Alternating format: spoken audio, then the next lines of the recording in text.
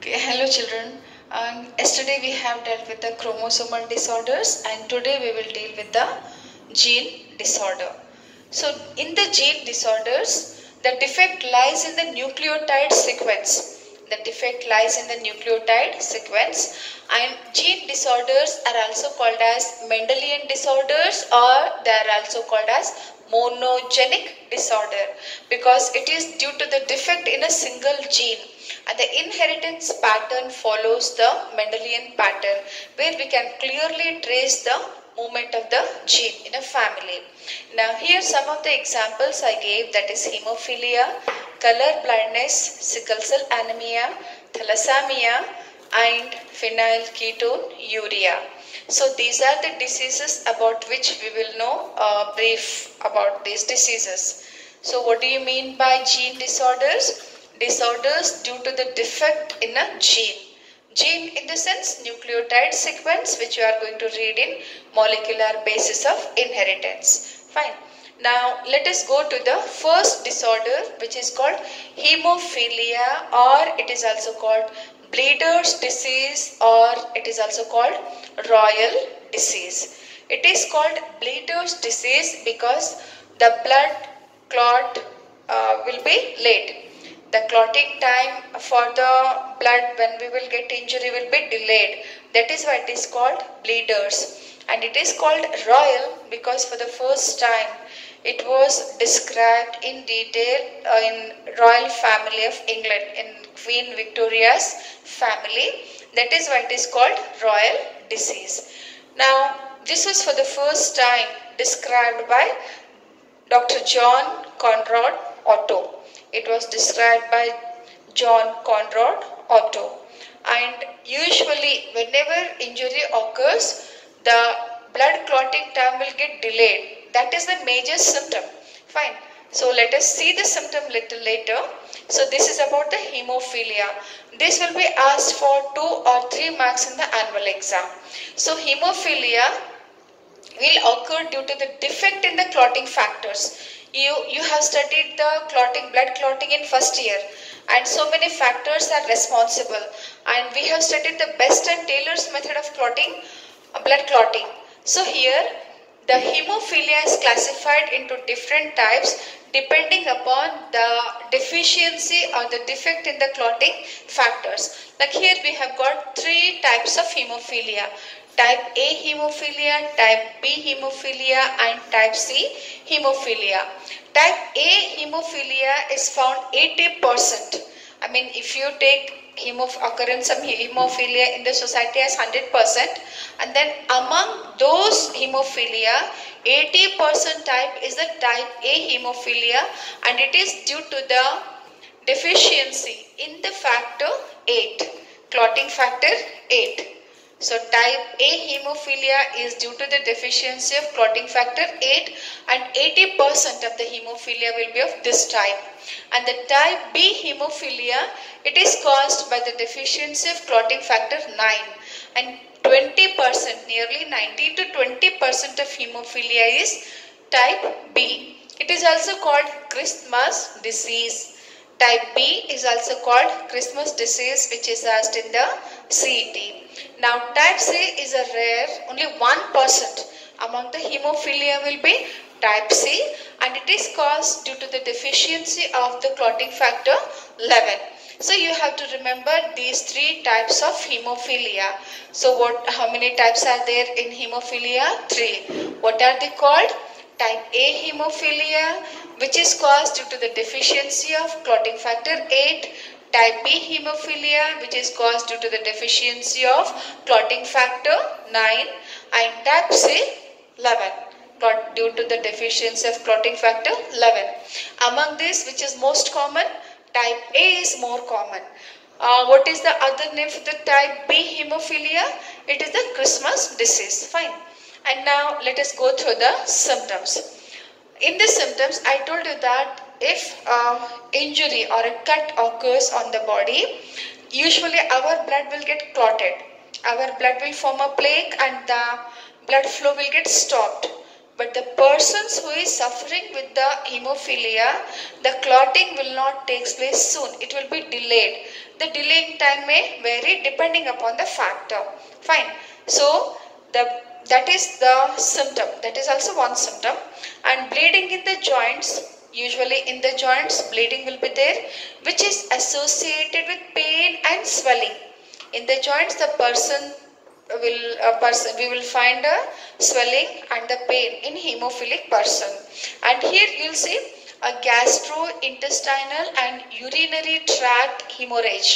The blood capillaries will rupture, and here in these particular places where the rich supply of capillaries are there, we will see the hemorrhage. And then major surgery, sometimes even if it is severe, the surgery result in the death. Even the tooth extraction also sometimes result in the death. So this is about the hemophilia.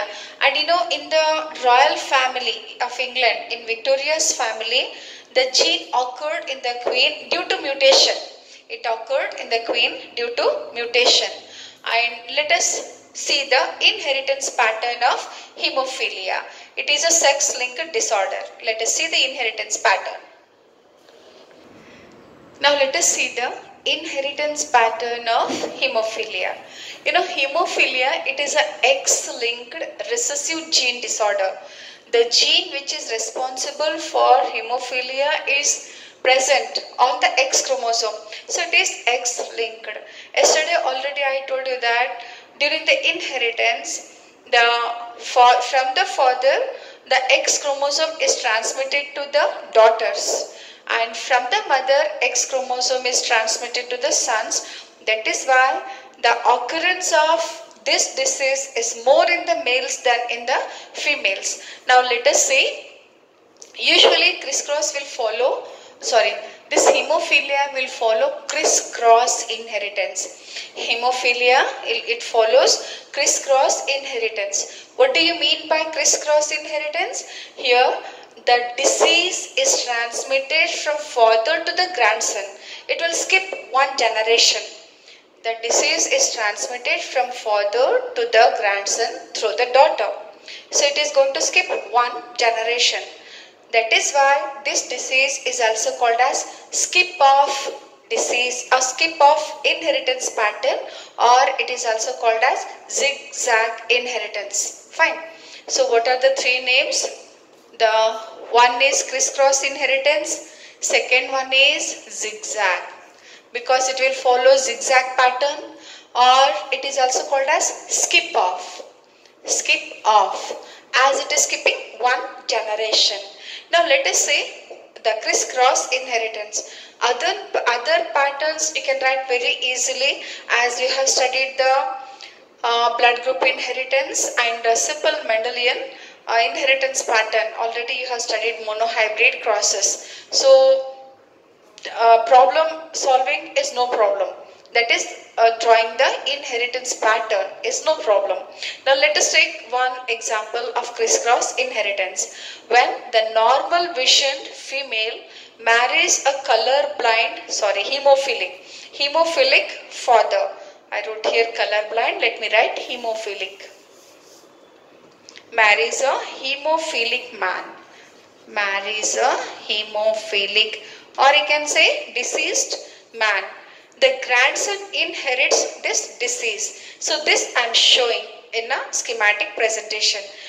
So genotypes of this disease we have to know. So X raised to capital H, X raised to capital H. That is capital H represents the normal gene, and small h, its recessive, will represent the diseased gene. That is the one which will result in the deficiency of the clotting factor. So if the female possesses both capital H, then that female will be normal. Everything is normal. If she possesses one recessive gene and one dominant gene, she is called as carrier. Because of the presence of the dominant gene, the recessive gene will not express any of its character. That is why it is called as carrier. So one capital H, one small h will result in a carrier female. And hemophilic females will be having both the recessive genes. Hemophilic will be having both the recessive genes, and usually the hemophilic females are very rare because they are not going to survive up to the maturity. And for normal males, X will be having the capital H, and on the Y there are no genes. And hemophilic man will be having the recessive gene on the X chromosome. So these are the genotypes, how we can write the hemophilic genotype in the human beings. Now let us take the parent. For the first generation, we will take the parent as non-hemophilic mother and hemophilic father.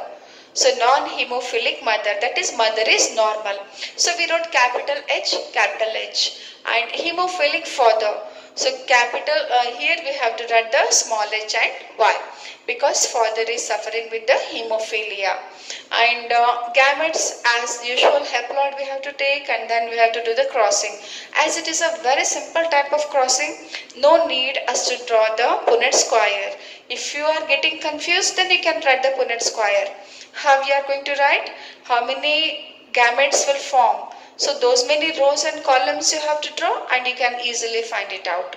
Now here, if ova will get fertilized by the X chromosome, the sperm having X chromosome, then it will result in the female. So here one capital H, that is one normal gene, and one recessive genes are present. So this female will be the carrier for that disease. She herself is not going to suffer with the disease. And males, as they receive X chromosome from the mother, they all will receive the normal X chromosome from the mother. So in the first generation, even though the father is suffering with the disease, the children will never suffer with the disease, as they have got the normal gene for hemophilia. Now let us take the second parent. So here the female is carrier. The female is carrier, got married to a normal man who is normal. He is not suffering with the hemophilia, neither the mother is suffering with the hemophilia. But she is a carrier. She is having the defective gene on her X chromosome. And gamete formation, you know that 50% of the gametes will be, chances are there that the 50% of the gametes which are formed may be having the capital H, that is normal gene for the clotting, and another 50% may be the defective gene for the clotting factor. So as you know that in the oogenesis only one ova is formed. If it is our bad luck, the X chromosome with the capital H may become the active ooted, or if it is really bad luck, then X chromosome with the defective gene may become the active ooted. It is a matter of chance. Fine. Now the males will form the 50% of sperms with the X chromosome and another 50% with the Y chromosome. When the fertilization will take place, what are the chances of this hemophilia? Let us see. So here 25% of the females are normal, as they receive both normal genes from the father and the mother. So no problem, they are normal. And other 25% of the progenies among the females were the carriers, but they will be not suffering with the disease. If you take females as 100%, all 100% females are normal. Fine, they will not suffer with any disease, but among them 50% chances are there that they may be the carriers. And then males, when you take as 100%, if you take, then 50% of them will be normal and other 50% of them will be suffering with the hemophilia. Fine. So if you take all children as 100%, then every chances in the female and males will be 25%, if you say in terms of percentage. So here when you see the pattern of transmission of recessive gene which is responsible for hemophilia, see here the father is having the recessive gene which is responsible for hemophilia, and this is getting transmitted to the daughter, because father will transmit his X chromosome to the daughter. So daughter is the carrier and she will not express disease. And her defective gene is going to get transmitted to her son. Fine. So her son. So here when you see the defective gene is skipping one generation. It is skipping one generation. And in the next generation, we will see the appearance of that disease which was there in the grandfather. That is why this pattern of inheritance is called criss-cross inheritance. What do you mean by criss-cross inheritance? That is the transmission of the defective gene from the father to the grandson through the daughter. It is also called zigzag, as it will follow zigzag pattern. Fine. And it is also called skip off because it is skipping one generation. Hope it is clear. What do you mean by criss-cross inheritance? Transmission of a defective gene from the father to the grandson. Through whom? Through the daughter. Fine. So this one criss-cross inheritance is enough. Hope others, if it will be given, you will be able to solve. As you know the genotype, you can solve it. Now let us see the other disease. Now let us see the next one, that is the color blindness. Color blindness, it is also X-linked recessive gene disorder. That is the defective gene is present on the X chromosome. So it is X-linked. Here usually the normally a normal person can see 150 colors. So 150 colors one can see very clearly in the bright light. But a colorblind person can see only 25 or less than 25 colors he'll be able to see. That is the difference between the colorblind and a normal person. So usually the main types of color blindness are two. That is monochromatism and dichromatism. Mono, single. A monochromatism is that type of color blindness where the person is not able to see the different colors even in the bright light. He is totally color blind. The world appears to him as a black and white. Black and white it appears. He will be not able to differentiate the different colors. Such a type of color blindness is called monochromatism, and the person is called monochromate. Person is called monochromate. Monochromate. Fine. And dichromatism, here the person will be confused with two color, red and green color. He will be not identifying red and green color. Instead, this red and green color, he identifies them as a gray color.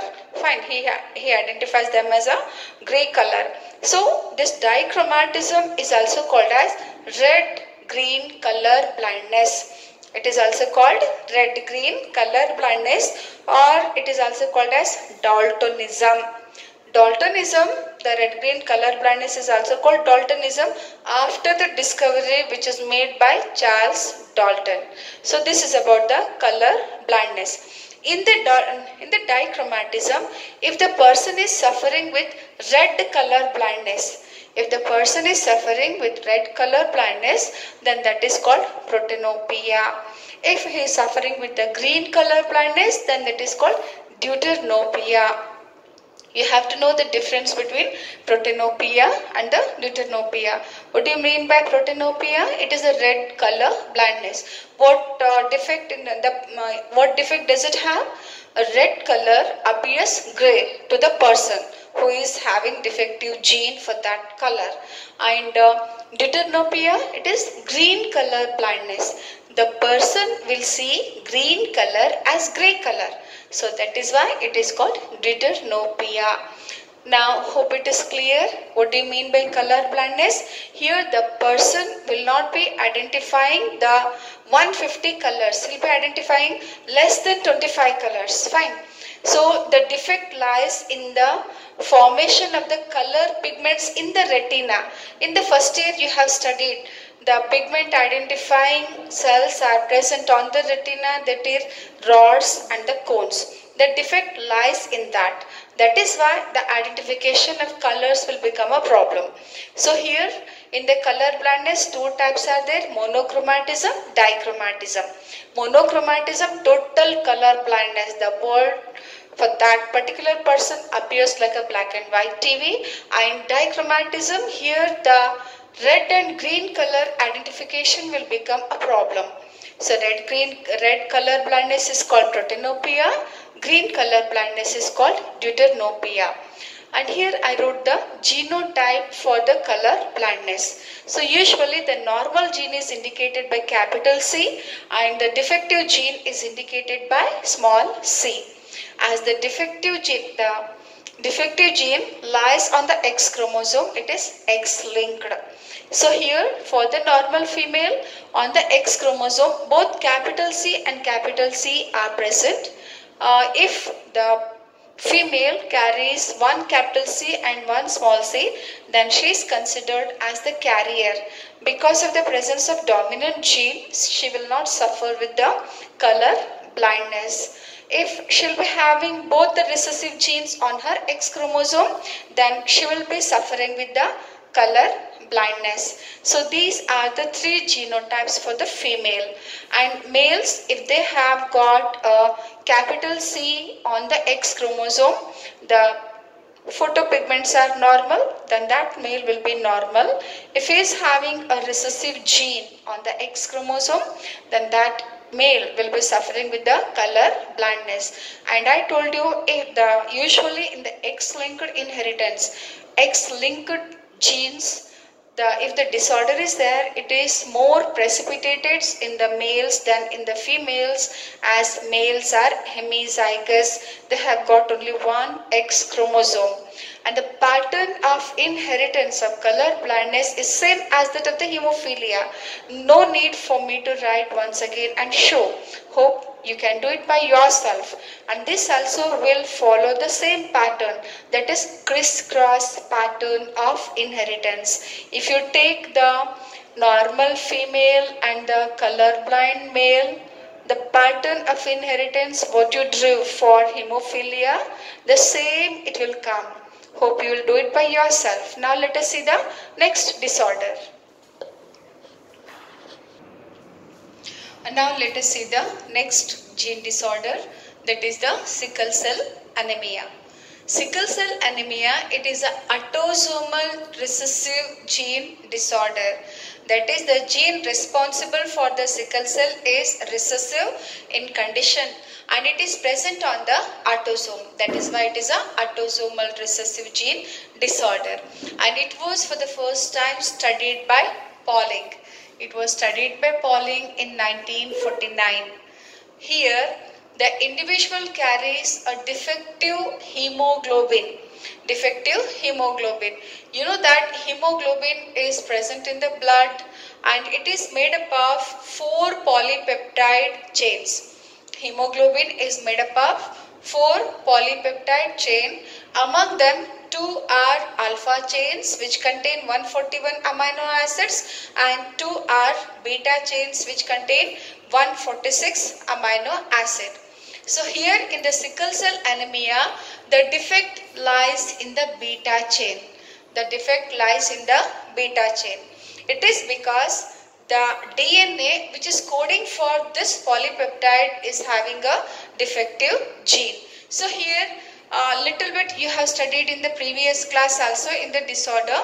Now here the defect usually normally on the DNA code for this beta polypeptide is 6th position amino acid is CTC. It is in normal DNA and complementary on the mRNA it is going to code GAG. And this GAG gene, it codes for glutamic acid. So this glutamic acid is present in the 6th position of beta polypeptide chain. If this glutamic acid is there on the 6th, it is normal and the hemoglobin will be disc shape or you can say spherical shape. You know the shape of the hemoglobin, RBCs, they are spherical and enucleated. That is why it appears when you see from the top, you will see them as a spherical biconcave.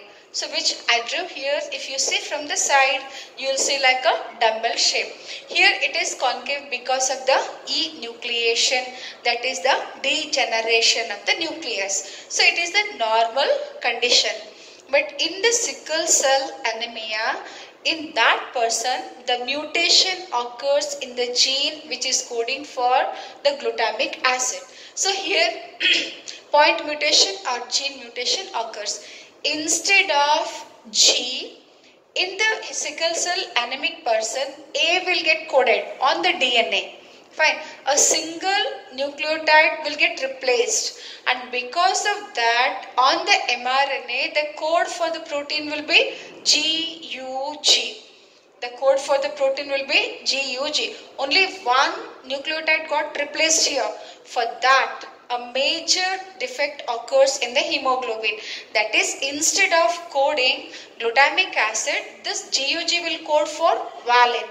A valine amino acid in the 6th position. So in the defective gene, the polypeptide chain, valine will get coded in the 6th amino acid position. Because of that, instead of circling in a spherical way, the beta polypeptide chain will take a curve. It will take a curve and it will become a sickle shaped. Thus, the RBCs will become sickle shaped. Fine. Only the shape of the RBC changes, which is going to affect the organ, that is human beings' survival.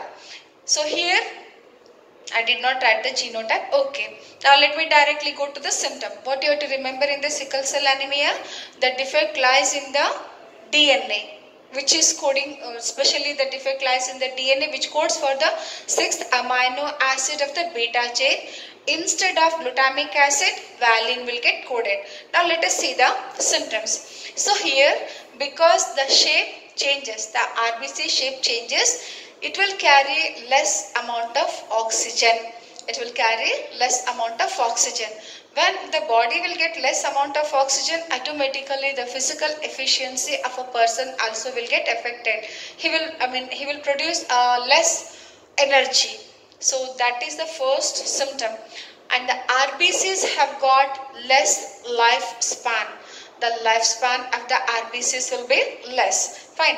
And then the sickle shaped RBCs, they tend to come closer together. They tend to attach with each other. They form a small clot. And these clot will prevent the normal flow of the blood in the blood vessels. Fine. They will hinder the normal flow of the blood vessels. Hence, the flow will not flow normally. That is, the blood flow will be not normal.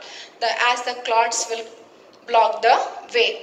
And because of that, in the joints, recurrent pain will occur, and that pain is very painful, and that is called sickle cell pain crisis. It is called sickle cell pain crisis, and usually kidney and the joints will suffer a lot.